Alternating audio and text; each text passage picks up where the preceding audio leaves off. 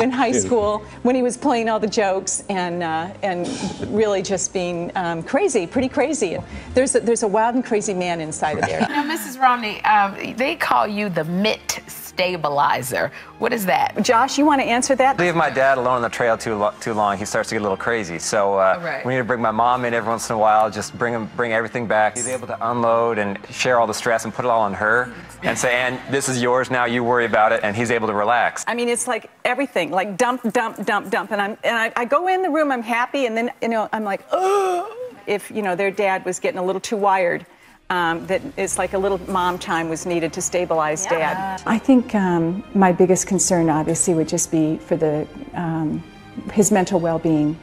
So for me, I think it would just be the emotional part of it. I'm not familiar precisely with exactly what I said, but I stand by what I said, whatever it was.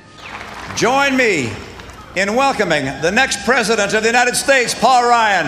Wait a second. Romney Ryan, Romney Ryan, Romney Ryan. There we go. Oh, sweet Jesus.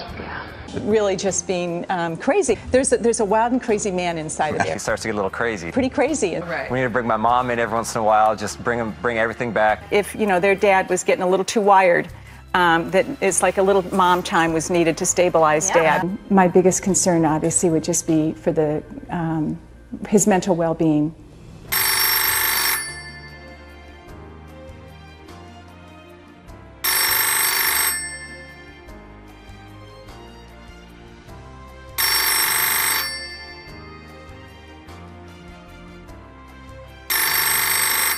Strange things are happening to me.